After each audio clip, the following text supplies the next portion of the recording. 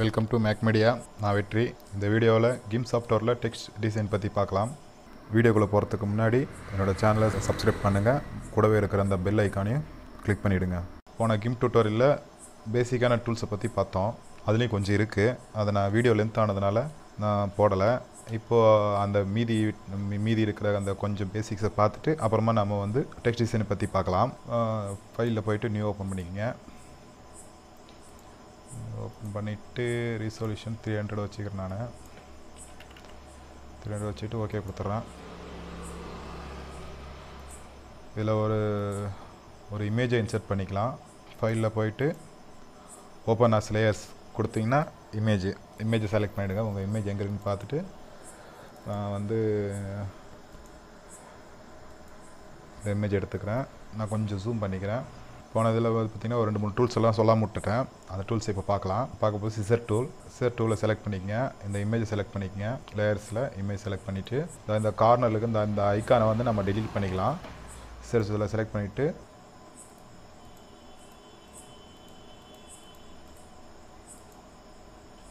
Enter கொடுங்க.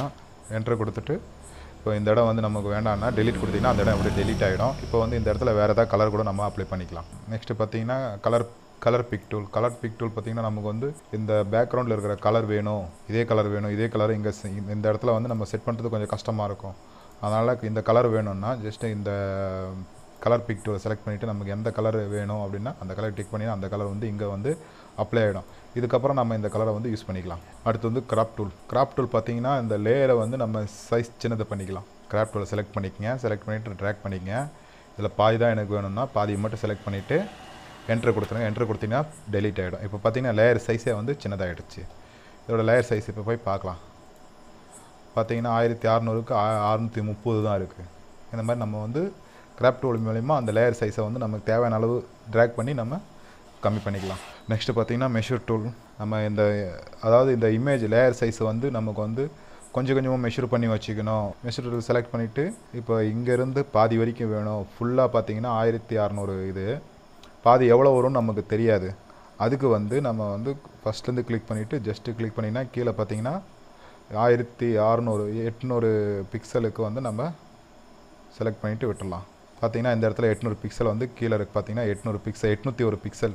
இப்போ இதுதான் வந்து சென்டர் பாயிண்ட்டு. நம்ம சென்டர் பாயிண்ட்டை கலெக்ட் வச்சு நம்ம ஒரு டிசைனிங்கு தேவைப்படும் போது உபயோகப்படுத்திக்கலாம் இந்த மெஷர்மெண்ட் டூல். அதில் பார்த்தீங்கன்னா பேட்டர்ன். இப்போ நமக்கு இந்த பேக்ரவுண்டுக்கு வந்து போன வீடியோவில் பேக்ரவுண்டு கலர் கொடுக்குறத பற்றி பார்த்தோம்.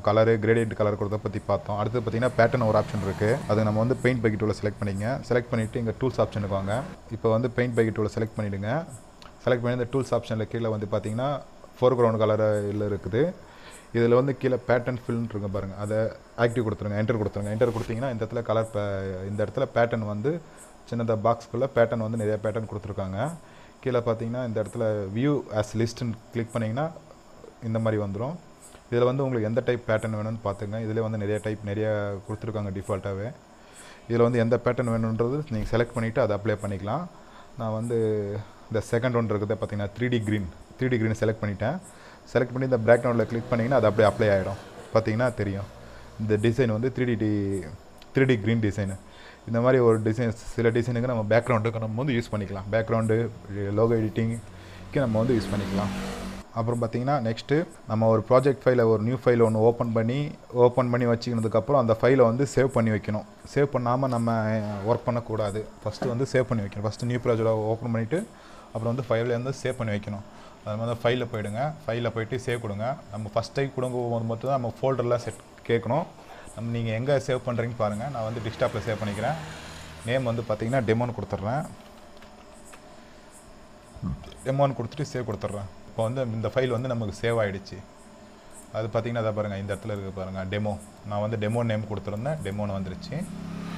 இதுக்கப்புறம் இதே ஃபைல் நான் வேறு ஒரு நேமில் சேவ் பண்ணணும். அந்த ஃபைலில் வேறு ஒரு நேமில் சேவ் பண்ணணும்னா ஃபைலில் போய்ட்டு சேவஸ் கொடுத்துருங்க. சேவஸ் கொடுத்தீங்கன்னா நம்ம வேறு ஒரு இடத்துல வேறு ஒரு நேமில் இதே ஒர்க் பிளேஸை வந்து வேறு ஒரு நேமில் வந்து சேவஸ் பண்ணிக்கலாம். இப்போ நான் வந்து டிசைன்லாம் பண்ணி முடிச்சிட்டேன். நான் பார்த்தீங்கன்னா பிஎன்ஜி ஃபைலாக சேவ் பண்ணணும், இல்லை பிஎன்ஜி ஃபைலாக சேவ் பண்ணணும், இல்லை பிடிஎஃபாக சேவ் பண்ணணும் அப்படின்னா ஃபைலில் போய்டுங்க. ஃபைலில் போய்ட்டு எக்ஸ்போர்ட் கொடுத்துங்க. Shortcut key Ctrl+E. எக்ஸ்போர்ட் கொடுத்துட்டிங்கன்னா நீங்கள் வந்து உங்களோட முதல்ல எங்கே லொக்கேஷன் செட் பண்ணிங்க. நான் வந்து டெஸ்க்டாப்லேயே கொடுத்துட்றேன். ஃபைல் வந்து டெமோன்னு இருக்குது, பார்த்தீங்கன்னா பிஎன்ஜி ஃபார்மேட்டாக இருக்குது. கீழே பார்த்தீங்கன்னா ஆல் எக்ஸ்போர்ட் இமேஜஸ் இருக்குல்ல, அதை கிளிக் பண்ணிங்கன்னா இதில் வந்து நிறைய ஃபார்மேட்ஸ் கொடுத்துருக்காங்க. அதிகமாக யூஸ் பண்ணுறது பார்த்தீங்கன்னா பிஎன்ஜி ஃபார்மேட், அதுக்கப்புறம் வந்து பார்த்தீங்கன்னா ஜேபிஜி ஃபார்மேட் யூஸ் பண்ணுறது, அதுக்கப்புறம் பார்த்தீங்கன்னா பிடிஎஃப் போர்ட்டபிள் டாக்குமெண்ட் ஃபார்மேட்டு. இது 3 தான் அதிகமாக யூஸ் பண்ணுவாங்க. இப்போ நான் ஜஸ்ட்டு வந்து இந்த ஜேபிஜி ஃபார்மேட்டில் கிளிக் பண்ணிக்கிறேன், கொடுத்துட்டு எக்ஸ்போர்ட் கொடுத்திங்கன்னா எக்ஸ்போர்ட் ஆகிடும். இப்போ வந்து நம்ம பார்த்தீங்கன்னா இதை பாருங்கள் வந்துருச்சு, demo.jpg. இதுதான் நம்ம வந்து அந்த இமேஜ் இதில் பார்த்தீங்கன்னா கிம்பில் பார்த்தீங்கன்னா நம்ம பேட்டர்ன் ஃபில் பண்ணது பார்த்தீங்கன்னா ஒரு நல்ல ஒரு பேக்ரவுண்டு மாதிரி வந்துருச்சு. ஓகேங்களா? இப்போ வாங்க நம்ம டெக்ஸ்ட் டிசைனுக்குள்ளே போகலாம். ஃபஸ்ட்டு நான் வந்து ஒரு நியூ ப்ராஜெக்ட் இது வந்து டெலிட் கொடுத்துட்டு ஒரு நியூ ப்ராஜெக்ட் ஓப்பன் பண்ணிக்கிறேன். ப்ராஜெக்ட்டுக்கு வந்து பார்த்திங்கன்னா 1600x1000 சைஸ் பிக்சல் கொடுத்துட்றேன்.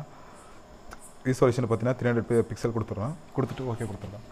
டெக்ஸ்ட் டூலை செலக்ட் பண்ணிவிட்டு நான் வந்து ரைட்டில் டூல்ஸ் ஆஃப் ப்ராப்பர்ட்டிஸில் டெக்ஸ்ட்டு ஸ்டைலில் பார்த்தீங்கன்னா சென்ஸ் போல்டு கொடுத்துக்கிறேன். சென்ஸ் போல்டு கொடுத்துட்றேன். சைஸ் பார்த்தீங்கன்னா ஒரு 450 கொடுத்துட்டு கலர் பார்த்தீங்கன்னா நான் வந்து ஒரு கலர் இதே கலர் இருக்கட்டும் கொடுத்து நான் இங்கே வந்து என்ட்ரு பண்ணிக்கிறேன். கிம்ப்னு டைப் பண்ணிவிட்டு மூவ் டூலை செலக்ட் பண்ணிவிட்டு இமேஜ் செலக்ட் பண்ணி இந்த இடத்துல வச்சுக்கிறேன். நான் வந்து சென்டராக வச்சுக்கிறேன். அது நம்ம அலைன்மெண்ட் டூல் செலக்ட் பண்ணிக்கணும். செலக்ட் பண்ணிவிட்டு இமேஜை செலக்ட் பண்ணிவிட்டு சென்டர் பண்ணியாச்சு. ஓகேங்களா? இப்போ இதை வந்து அதாவது பார்த்திங்கன்னா இதோட டெக்ஸ்ட் சைஸாக தான் இருக்குது. இதை வந்து நம்ம லேயர் சைஸாக மாற்றிக்கணும். அப்போ தான் நம்ம வந்து எடிட் பண்ணுறதுக்கு வசதியாக இருக்கும். நான் இப்போ பண்ண போகிற டிசைனுக்கு பார்த்தீங்கன்னா லேயர் சைஸாக மாற்றிக்கணும்.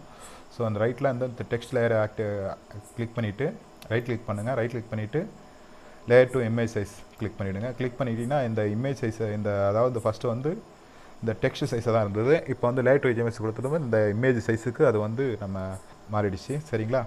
அடுத்தது ஃபில்டர் போங்க.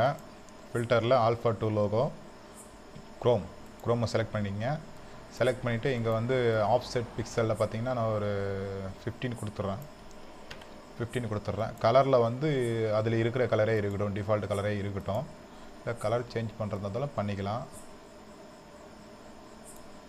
கலர் சேஞ்ச் பண்ணிக்கலாம். பண்ணிவிட்டு ஓகே கொடுங்க.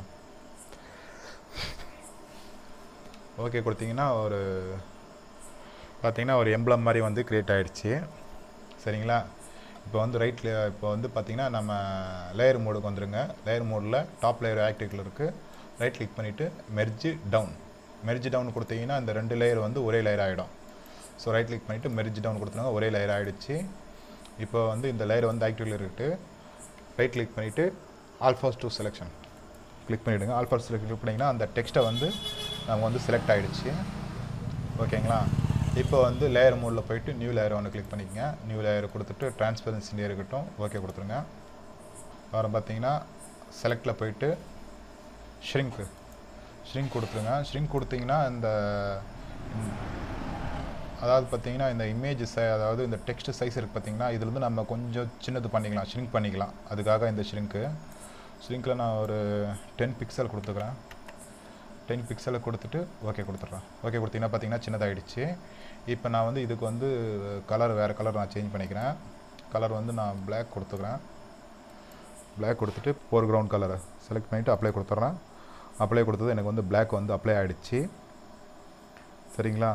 அகைன் வந்து நான் வந்து ஷ்ரிங்க் பண்ணிக்கிறேன். அதுக்கு வந்து நியூ லேயர் ஓப்பன் பண்ணிக்கோங்க. ஓப்பன் பண்ணிவிட்டு டிரான்ஸ்பரன்சி இருக்கட்டும், ஓகே கொடுத்துட்டு செலக்டில் போய்ட்டு ஷ்ரிங்க் இந்த தடவை பார்த்தீங்கன்னா ஒரு 10 பிக்சலே கொடுத்துக்கிறேன். கொடுத்துட்டு ஷ்ரிங்க் பண்ணியாச்சு. இப்போ நான் வந்து பெயிண்ட் பக்கெட் செலக்ட் பண்ணியாச்சு. செலக்ட் பண்ணிவிட்டு டூல்ஸ் ஆப்ஷனில் பேட்டர்ன் நான் வந்து பேட்டர்ன் கலர் கொடுத்துக்கிறேன். பேட்டர்னில் பார்த்தீங்கன்னா எனக்கு வந்து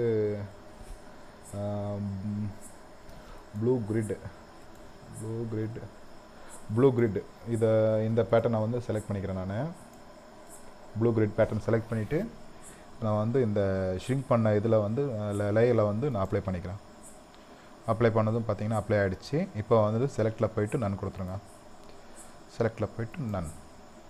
பார்த்தீங்கன்னா ஒரு டிஃப்ரெண்ட்டான ஒரு லோகோ மாதிரி க்ரியேட் ஆகிடுச்சு, டெக்ஸ்ட் எஃபெக்ட். இப்படி தான் நம்ம வந்து டெக்ஸ்ட் பார்த்திங்கன்னா இந்த சென்டரில் இருக்கிறதுக்கு வந்து கலர் கூட நம்ம சேஞ்ச் பண்ணிக்கலாம். மேலே டாப் லெவல் ஆக்டிவிட்டியில் இருக்கட்டும், போயிட்டு கலர்ஸ் போங்க. கலர்ஸில் போய்ட்டு யூஸ் சேச்சுரேஷன் செலக்ட் கொடுத்துருங்க. செலக்ட் கொடுத்துட்டு கீழே பார்த்தீங்கன்னா ஹியூஸ் வந்து கொஞ்சம் கம்மி பண்ணி ஜாஸ்தி பண்ணிங்கன்னா அதோட கலர் வந்து மாறும்.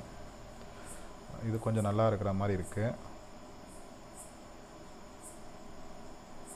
இது கொஞ்சம் சூப்பராக இருக்குது. நான் ஓகே கொடுத்துக்கிறேன். ஓகே கொடுத்துட்டு நம்ம வந்து பேக்ரவுண்ட் கலருக்கு வந்து நான் சேஞ்ச் பண்ணிக்கிறேன். பேக்ரவுண்ட் கலர் வந்து நான் கிரேடியன்ட் கலர் கொடுத்துக்கிறேன். பேக்ரவுண்ட் கலர் பார்த்தீங்கன்னா gradient colour blend tool select பண்ணிவிட்டு கிரேடியன்ட் கலரை வந்து நான் சேஞ்ச் பண்ணிக்கிறேன். கிரேடியன்ட் கலரு இதில் பார்த்தீங்கன்னா நிறைய டிஃபால்ட் நிறைய பேலட்ஸ் கொடுத்துருக்காங்க. இது இல்லாத நம்ம வந்து நியூவாக கூட பண்ணிக்கலாம். அது வந்து நமக்கு வந்து கலர் டூலை செலக்ட் பண்ணிவிட்டு நான் உங்களுக்கு பிடிச்ச மாதிரி பேக்ரவுண்டை செலக்ட் பண்ணிக்கங்க. எனக்கு வந்து இது ஃபஸ்ட்டு ஓகே. செகண்டுக்கு பேக்ரவுண்டு கலரையும் நான் வந்து செலக்ட் பண்ணிக்கிறேன். பேக்ரவுண்டுக்கு பார்த்தீங்கன்னா நான் கொஞ்சம் லைட்டாக டார்க்காக கொடுத்துக்கிறேன். நான் கொடுத்துட்டு ஓகே கொடுத்துட்டு பேக்ரவுண்டில் எல்லாம் ஆக்டிவேட் இருக்கட்டும். பிளெண்ட் டூலில் நான் செலக்ட் பண்ணிட்டேன். செலக்ட் பண்ணிவிட்டு சென்டர் பாயிண்ட்லேருந்து ட்ராக் பண்ணி ரைட்டில் கிளிக் பண்ணுறேன். சென்டர் பாயிண்டில் ட்ராக் பண்ணி ஸ்ட்ரைட்டாக கிளிக் வந்து கண்ட்ரோலை ப்ரெஸ் பண்ணி பிடிச்சிக்கங்க. பிடிச்சிட்டு நான் இது பண்ணிக்கிறேன். இப்போ பார்த்தீங்கன்னா ஒரு ஷைனிங்கான ஒரு பேக்ரவுண்டில் ஒரு டெக்ஸ்ட்டு பார்த்திங்கன்னா ஒரு லோகோ மாதிரி நம்ம க்ரியேட் பண்ணிட்டோம். இப்போ இதை வந்து நம்ம வந்து ஜேபிஜி ஃபார்மேட்டாக ஃபைலை வந்து சேவ் பண்ணிக்கலாம். ஃபைலில் போய்ட்டு எக்ஸ்போர்ட் கொடுத்துருங்க.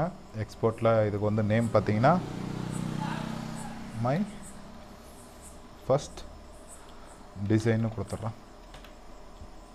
.jpg கொடுத்துட்டு எக்ஸ்போர்ட்